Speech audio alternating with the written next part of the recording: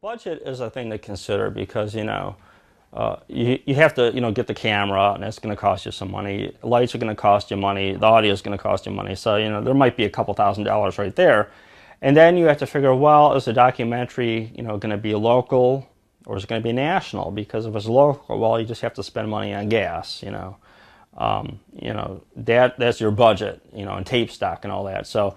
It isn't like you're flying, across the country and stuff. So I would say for the first documentary, keep it like local, keep it within your same state, because it'll really, keep your budget down. Because you don't want to spend a ton of money on this because you're not going to make a lot of money.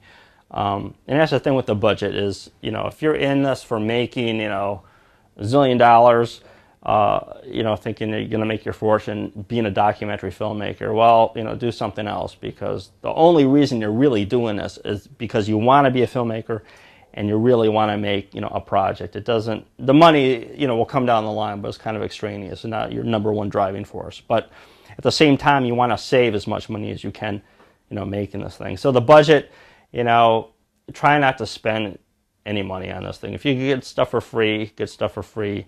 But really, I would recommend, doing a local documentary, and there's tons of subjects, tons of subjects.